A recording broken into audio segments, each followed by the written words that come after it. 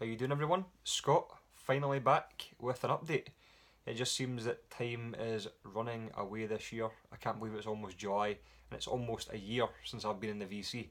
So yeah, thought I'd try and get some videos and actually might run a wee contest for my 1 year in the VC, but I'm not sure yet. I'll see how many contests are going about because there seems to be a lot just now. So, and while I'm on that note, I am not entering any contests just now just because I don't have any time. It's not that I don't support your channels, but like I said, I don't even have any time to do my own updates, never mind contests. So bear with me. I do have a bit more of a free and easy time over the next few months, so hopefully I'll be making a lot more videos than I am just now. So anyway, on to my vinyl update. The majority of the vinyl I'm going to show is actually from John Vinylizer. He had a few pieces up for sale that I just thought I had to jump on. Some of them are a wee bit damaged because John just seems to buy all the damaged goods from Amazon for some reason. I don't know why he does that. But every time he buys something it comes damaged. But so what's happened is he's bought a record, it's been damaged, and instead of them wanting it back, they just say keep it, and then they send him another one. So he's kind of got sitting with duplicates. So I kind of jumped on a couple of them and a couple of others as well. So I'm going to get into them. So the first one is Scorpions and Love at First Sting. Now you'll realise, obviously, if you've been watching my last couple of videos, I am getting into the Scorpions. I don't know why it's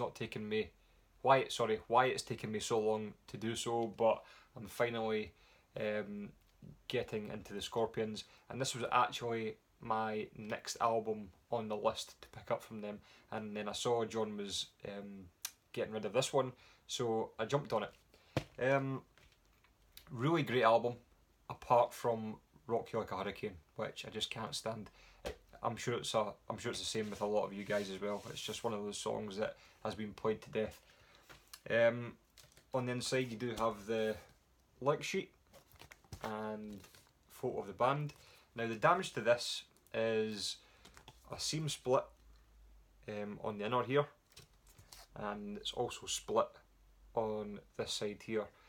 Obviously the record's been rattling around inside the inner sleeve, but it doesn't really bother me. There are a couple of hairline scratches on the vinyl as well, but it's nothing that should affect play, so that is that. So really happy to pick that up, so thanks for that, John.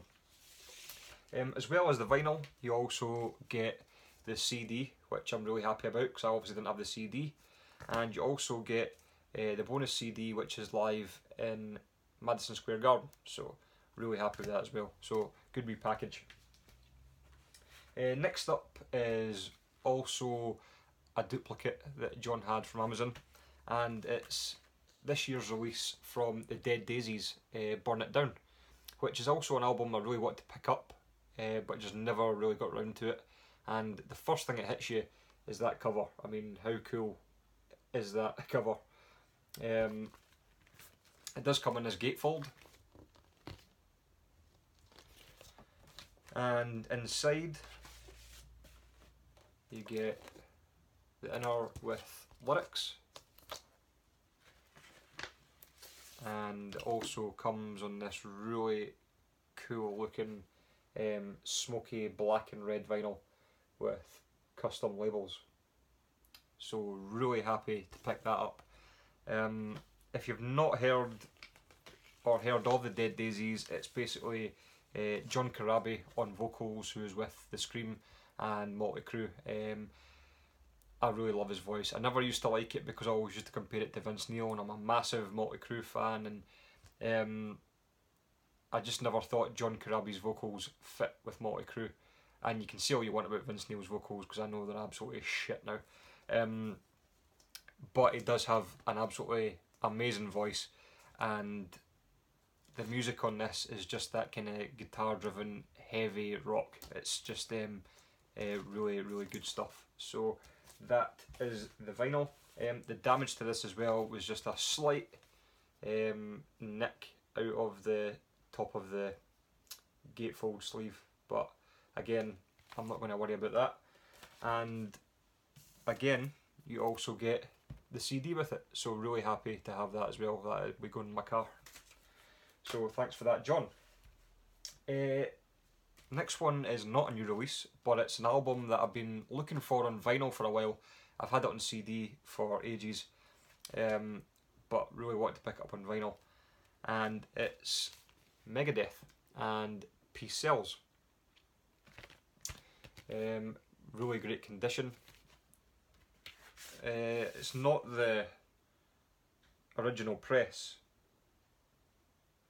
but I mean, because it's heavy, it's on heavy vinyl.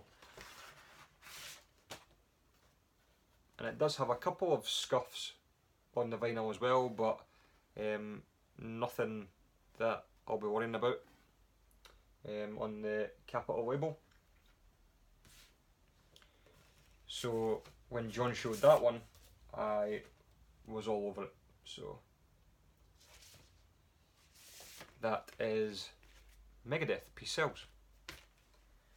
And the last one I received from John is an album that I also have on CD, but it's an album that is quite hard to pick up on vinyl, and you'll probably hardly ever see it in the wild. And it's Pantera's Vulgar Display of Power from 1992. That's the back there. So again, when John showed this, I was all over it. Got the lyrics there and the band there. There is, I mean, slight damage to the sleeve. It's just a crease on the back, but again, does not bother me in the slightest. So that is Pantera. Now for my Grail. This is not from John. This is the one album that I've picked up over the last couple of weeks, and it's an album that I've been trying to track for at least 4 or 5 months, and it's just never shown up until now. Well, it actually showed up about 2 months ago. It was on eBay, and it came up, and I got a notification to say that this item had been posted on eBay. So I got all excited, and it came up and it was £25, and I thought, it is a Grail, but at this point in time there's other cheaper albums I could buy for the price of that record. So I just left it, had a bit of self-control and just let it be. And then about 4 weeks later, it came up again. I got a notification, and it was the same seller. It obviously hadn't sold the first time, so he'd knocked a fiver off it, so it was £20. So I thought, start to swither, and then, but still, I thought, no, I'm not paying that for it. So another couple of weeks went past, and it never sold, and then it got put up again, and it got put up for £9.99. So that I was happy with, so I bought it there and then. And the album is Dangerous Toys, self-titled. Absolutely amazing album. I also have this on CD, which is again not easy to find even on CD, but when I saw this come up for £10, I thought there's no way I am leaving that there. So it's a really hard album to come by. I don't know what it's like in the US or other places, Australia or other places in Europe, but this is a hard album to find in the UK, so I had to grab it, especially at that price. Vinyl is in absolutely excellent condition. Comes with original inner, with lyrics, and the back here. It does have a seam split. Oh no, it doesn't have a seam split. Oh no, it does have a seam split, but it's that's upside down to where the record goes in, so it's just confusing. I don't know where I am right now. So yeah, Dangerous Toys, that is my Grail. Really happy to pick that up, and hopefully I will see you guys soon, and I'll try not leave it as long next time. I know I said that in my last video, but I was just bullshitting y'all. So let me know what you think. Let me know what you think of my pickups and my Grail, and I'll see you guys in the next video. Cheers.